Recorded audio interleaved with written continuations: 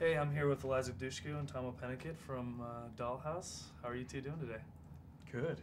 Fine, thank you. To begin, can you guys tell us a little bit about the show, kind of the premise, and what characters you guys play? Yes, Dollhouse is about a group of people who are very human and can have their personalities wiped clean and be imprinted to be anything that we're hired to be, anyone we're hired to be.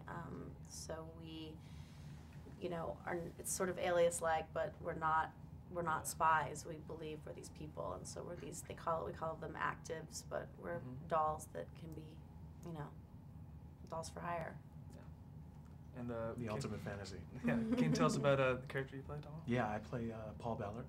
I'm a FBI field agent, and I'm given the case of the Dollhouse, and so I'm hot in pursuit of it and trying to uncover it, and I'm not having an easy go at it at all. Yeah. I'm running into roadblocks all over the place, and it's obvious to Paul right off the bat that some very, very powerful people, big money, whether it be government, politicians, CEOs, whatever it is, like a lot of people with a lot of influence, are preventing me from exposing it. Dollhouse is a Joss Whedon show, and everyone knows Joss, and it feels like a Joss Whedon show to the viewer. Do you guys? I mean, Eliza, you've worked with him before, obviously. Did it feel like you were right back on on the bike with Joss there? Was it similar to your previous experiences?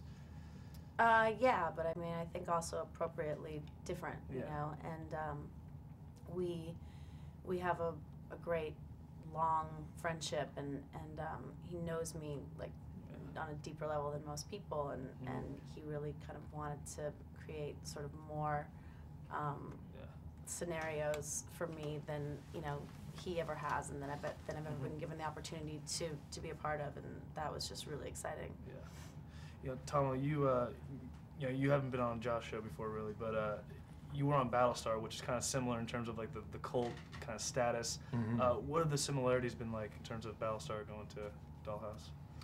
Well, I mean, similarities, obvious ones. I mean, we had Ron Moore at the helm of Battlestar. This very, very talented and respected man in this business, and just I think the quality of the product already, the storyline. I mean, Joss is known for his storyline, his character development. I mean, he's considered one of the best and brightest in the business, and I was expecting that when I came into this new show, and that's exactly what we're getting already.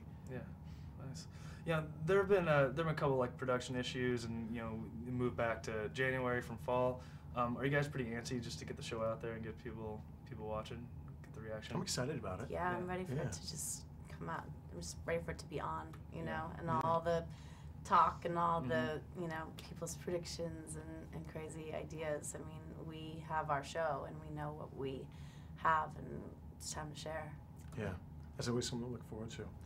So the speculation is done, and now it's up to the audience gods. Let's see what they say.